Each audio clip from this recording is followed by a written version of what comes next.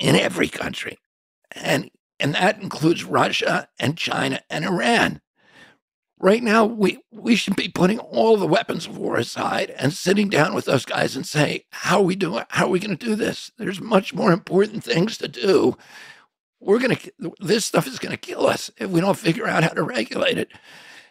And leadership needs to look down the road at what is the real risk here. And the real risk is that, AI will enslave us, for one thing, and then destroy us and do all this other stuff. And how about biological weapons?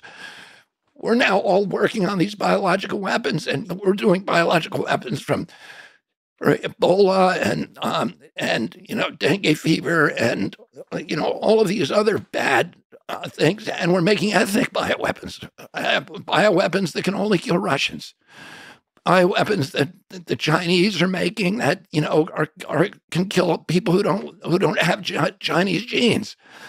So all of this is now within reach. We're actively doing it.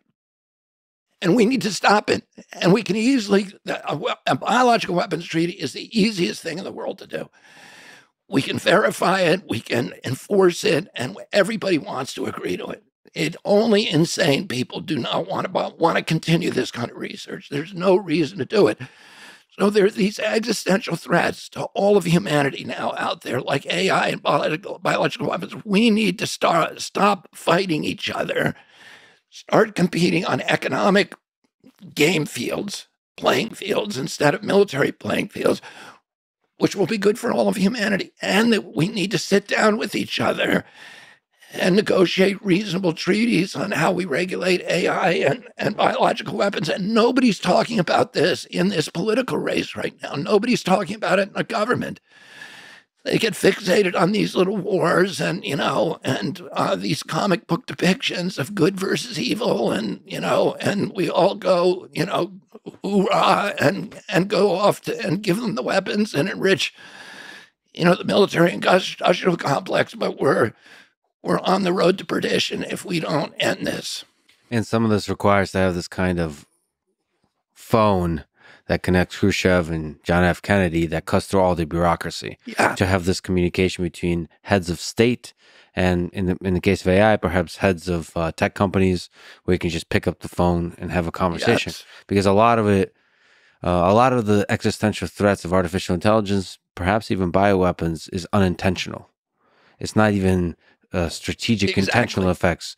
So you have to be transparent and honest about, especially with AI, that people might not know what's the worst that's going to happen once you release it out into the wild. And you have to have an honest communication about how to do it, so that companies are not terrified of regulation, overreach of regulation. And then government is not terrified of tech companies of manipulating them in some direct or indirect ways. So like there's a trust that builds versus a distrust. That seems so basically that old phone where Khrushchev can call John F.